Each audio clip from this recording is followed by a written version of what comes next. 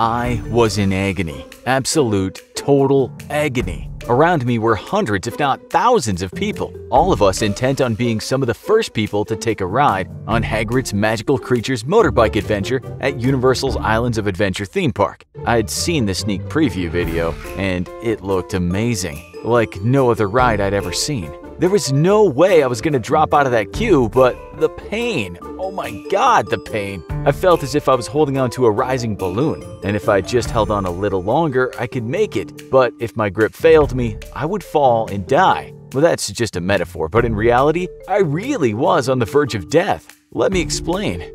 First of all, you should know that I'm a huge Harry Potter fan, not just a fan of the movies, but the books and everything else related to the magical teen and his band of extraordinary buddies. You're probably thinking that I'm just a kid, but you'd be wrong. I was a kid when the first movies came out, but as some guys on the mean streets sometimes say, once an addict, always an addict. When I heard about the new ride in Orlando, I got in touch with another guy I knew from the Harry Potter Fan Club Facebook page, and we both agreed we'd try to get in on the inaugural ride. The reason I picked him is because we both live in Florida. I'm in Tampa and he's in Jacksonville. We wouldn't have to travel too far, so the deal was made. The plan was to get a hotel close to the theme park and the next day wake up well before dawn and start queuing before the crowds came. As you guys all know, you can have the best intentions in the evening, and when you get up in the morning, you don't have the same amount of enthusiasm. We were sharing a room, and that meant when that alarm clock went off at 3 a.m., we weren't in the best of moods. Maybe those few beers the evening before had been a bad idea.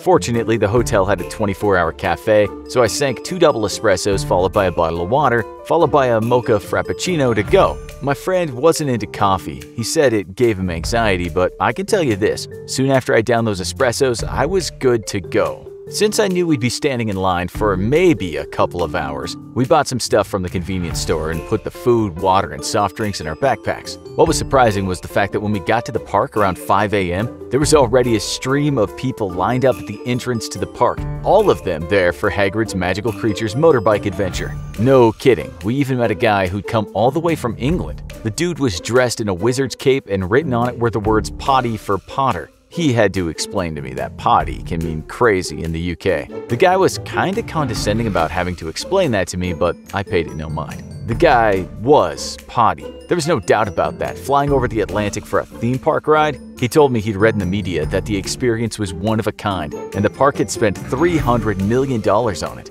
He said some of his countrymen traveled the world to watch their stupid football teams lose, so what he was doing wasn't at all that crazy. You mean soccer? I asked genuinely. What did I know? No, he said, shaking his head in disdain. I mean football. Geez, I thought, I'm gonna have to spend the next few hours next to this guy, and I've already upset him. After about an hour, we saw more and more people join the queue. It was hard to say how many because it wrapped around the corner. In front of us, I'd guess there were about 300 to 400 people. The time was now about 7 a.m., so there was only a couple of hours to wait before the park opened. But the thing was, I needed to pee. I'd only had those small espressos and I'd barely touched my mocha frappuccino, but I still felt those first pangs of pee pain. You know, the part where you're not quite sure that if you just hit the release button for a second if something would come out. At 9 a.m., we were allowed inside the park, and to my surprise, no one tried to cut in line. Every single person was directed toward the ride, with some of us now inside the theme park, and from what I could see, a lot of people still in line on the outside.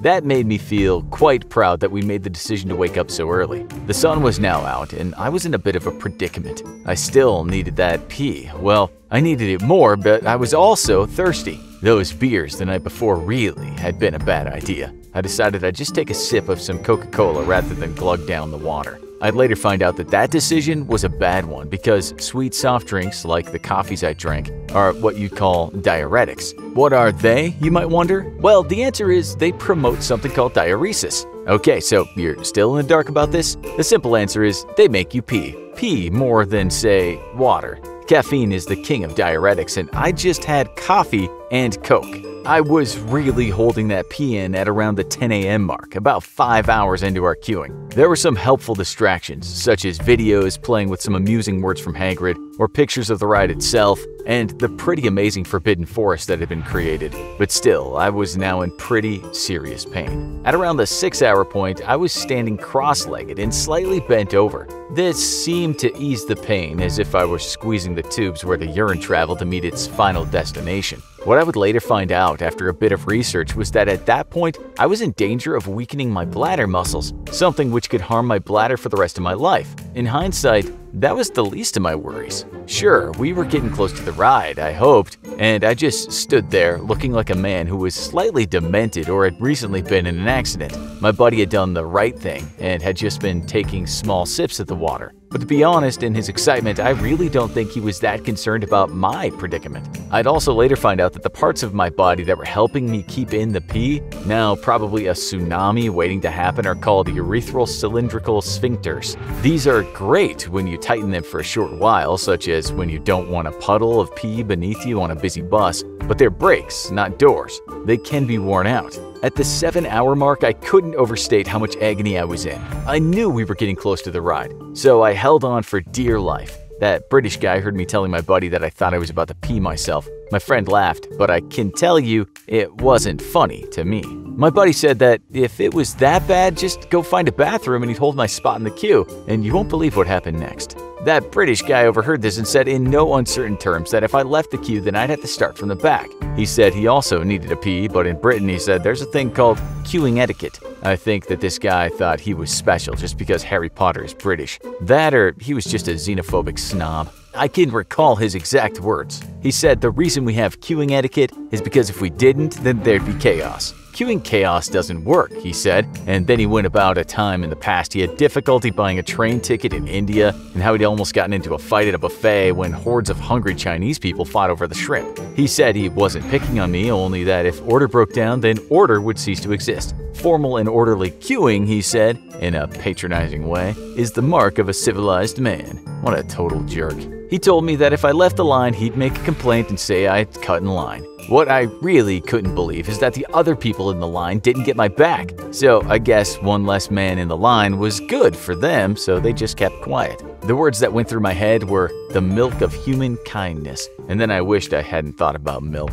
Gallons of it pouring over pristine porcelain mountains. At that moment, my urethral sphincters almost called it quits. I'll fill you in later, but I'll tell you that I'd already caused myself some damage. I was at about the 9-hour point, then we were very close to the ride entrance. I'd almost made it, but the problem now was the excitement I felt almost made me lose concentration and loosen those muscles and let all the urine flood out. I had to concentrate. Keep the door locked, I kept saying to myself. Everyone was laughing and joking, taking selfies, and looking in awe at the ride we were about to go on, and I was undoubtedly the only man in that queue who did not have a smile on his face. If anything, I grimaced, a kind of agonized grimace, like someone who just won the lottery and then been told they only have a week to live. We finally got in the castle, but to be honest, I was in no mood for taking photos. I was hardly even aware at this point if I was actually holding a pee in. It was like I'd gone into survival mode. It felt like my urine had become a hardened prisoner. My entire body was now some kind of detainment unit.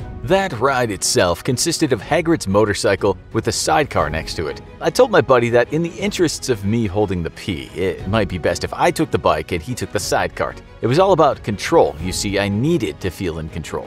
That British guy was right behind me on the other bike, something he'd regret to this day. At something like 50 miles an hour, we drove past Fluffy the three-headed dog, and other such things as Cornish pixies and a centaur. I didn't really care. I just wanted the experience to be over as quickly as possible. This was turning out to be one of the most painful and pointless days of my life, and there would be consequences to come. I thought I had it under control, even on the biggest descents and through the sharp bends, but then there was a surprise drop and the heavens burst. The tsunami came. My bladder roared as its doors were kicked down by a violent torrent of urine. My pecker must have been flailing around like an out-of-control fire hose. Hours of backed-up urine gushing from its spout like a great yellow geyser. The pee was everywhere, and it stunk. It was old pee, neglected pee. And when it ejected from me, it spread far and wide. I looked behind me and saw that British guy wincing, looking utterly disgusted. His eyes were glaring into mine. Was I embarrassed, you might ask?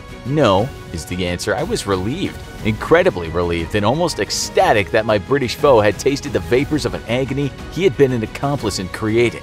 I know, guys, maybe I shouldn't have felt so overjoyed that someone had to experience great wafts of urine vapor in their face, but you know what? I paid for it. I soon got my karma. When I finally got back to Tampa after a pretty awkward farewell with my Harry Potter fanboy buddy, I felt a stinging pain every time I went to the bathroom to pee. After seeing a doctor, I was told I had a urinary tract infection. That could be cured, he said, and he told me he couldn't believe I'd done a 10-hour urine hold. If there are records, he said, I might have broken some. The bad news, though, was that he said the damage done could be irreversible. He told me that long-term bladder stretching could make it hard for me to pee in the future, and one day if I kept doing this kind of thing, I might have to put a catheter into my member and draw the urine out. On the other hand, all that stress on my bladder could lead to incontinence, so holding in even normal pees would be impossible. I had some blood checks and my kidneys were functioning normally, but he said, when you do anything as crazy as I did, kidney damage can occur, as can the appearance of kidney stones. Just don't make a habit of enduring those marathons, he said. A few minutes is fine, but holding it for hours